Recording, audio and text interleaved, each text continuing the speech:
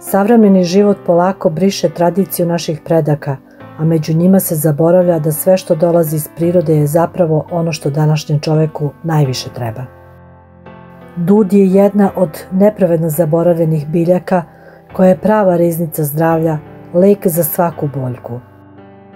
Zbog svog sastava vitamina, organskih kiselina i minerala, dud može da se svrsta u super hranu jer sprečava starenje i pomaže kod mnogih bolesti. Lekovitost duda je izuzetna i najznačajnija aktivnost je snižavanje nivoa šećera u krvi.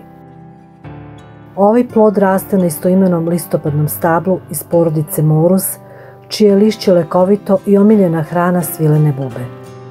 Dud, poznati pod imenom murva, je iz roda višegodišnjeg listopadnog drveća poreklom iz Azije. Raste robusno u veliko stablo. Biljke su jednodome ili dvodome.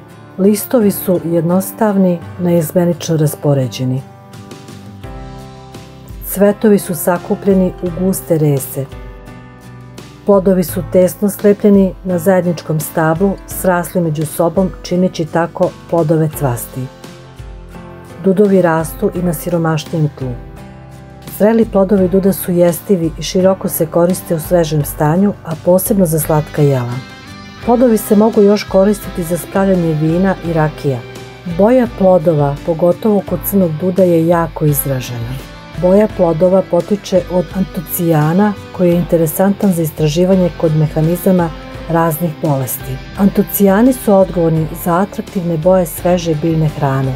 Ove boje su rastvorljive u vodi i lako se estrahuju za prirodno pigmentisanje hrane, to jest prehrambene boje prirodnog porekla. U lekovite svrhe se koristi list, plod, pa čak i kora. Interesantan podatak je da dud ne napadaju nikakve štetne bube, insekti, biljne vaši, pa je samim tim ekološki čista organska hrana. Plodovi duda, odnosno dudove bobice, se mogu jesti sveže ili suve. U kulinarstvu dud se koristi kao bilo koje drugo voće. Od njega možete napraviti sok, džem, sladoled, sos za kolače i šta god vam padne na pamet. Moja generacija obožavala ovo voće, pogotovo kad crni dud oboji jezik i zube, a prsti postanu plavo modri i ne mogu se oprati. U našim krajevima ima crna, crvena odnosno roze i bela sorta duda. Od njih je najaromatičniji crni dud. Čaj od lista crnog duda je poznat lek za dijabetes. Plod od belog duda je poznat u proizvodnji rakije takozvane dudovače. Crveni dud se najviše koristi za proizvodnju džemova. Zato, dragi moji, ako imate parče zemlje, zasadite dud, zavet vašem zdravlju. Generalno, sve tri vrste duda koje su kod nas zastupljene imaju lekovita svojstva i izuzetno su zdrave za konzumaciju u ljudskoj ishrani.